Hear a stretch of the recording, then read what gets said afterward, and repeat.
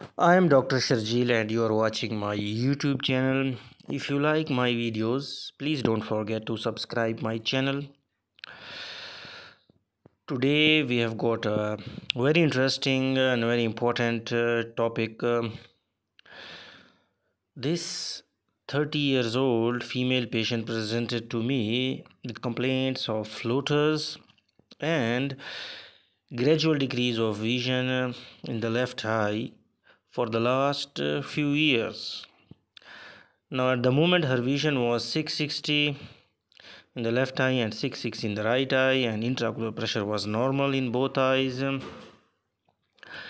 And the slit lamp examination of the left eye, you can see that I found small white stellate shaped keratic precipitates diffusely scattered over endothelium. Anterior chamber was quite you can see these stellate capes. Pupil was round, reactive and regular. There were no coipe and busaka iris nodules.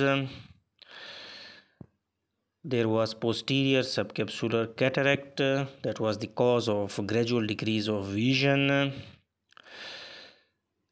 Fundus was normal. Right eye was totally normal, clear lens, cornea, fundus. So it was a clear-cut case of Fuchs heterochromic iridocyclitis. There was mild atrophic changes of the iris stroma of the left eye with loss of iris crypts, but no heterochromia was appreciable.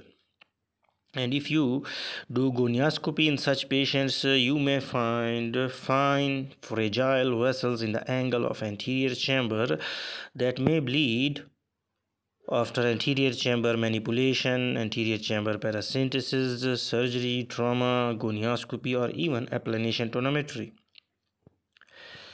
Heterochromia is difficult to find in our people who have got dark brown iris.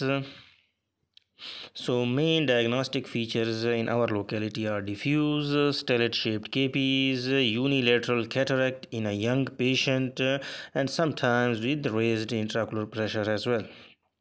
Diagnosis is mainly clinical. It is also associated with viruses like herpes, cytomegalovirus and rubella virus, and also rule out TB and syphilis in such cases. Now iris in this disease shows decreased number of stromal melanocytes with patchy pigmentation of the posterior layer, and ciliary body shows stromal fibrosis with muscular atrophy. Fuchs is also associated with ocular trauma, Horner syndrome, retinitis pigmentosa, and Perry-Romberg syndrome with hemifacial atrophy.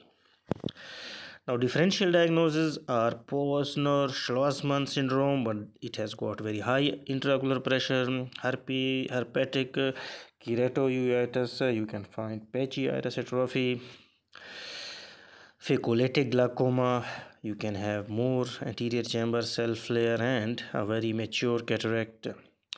Treatment, as there is minimal inflammation and that is also asymptomatic, so medical treatment for uveitis is seldom required. Usually we deal complications of Fuchs like glaucoma and cataract. Most commonly cataract.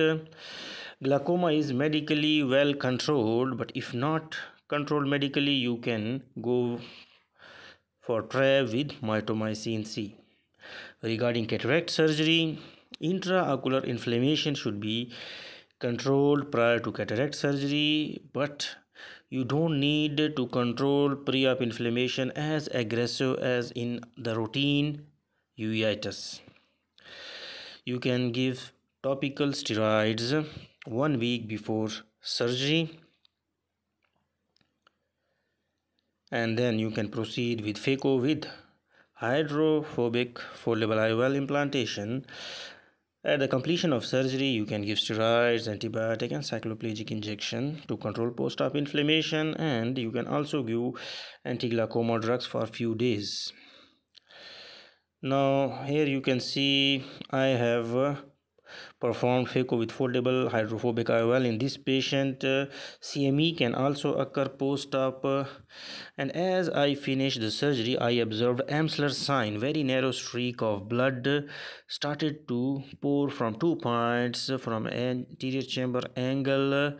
I tried to capture it from microscope, but unfortunately it couldn't be appreciated. So that was all about one of the common uveitic condition that we encounter practically in our hospitals and clinics, Fuchs heterochromic iridocyclitis. Thank you.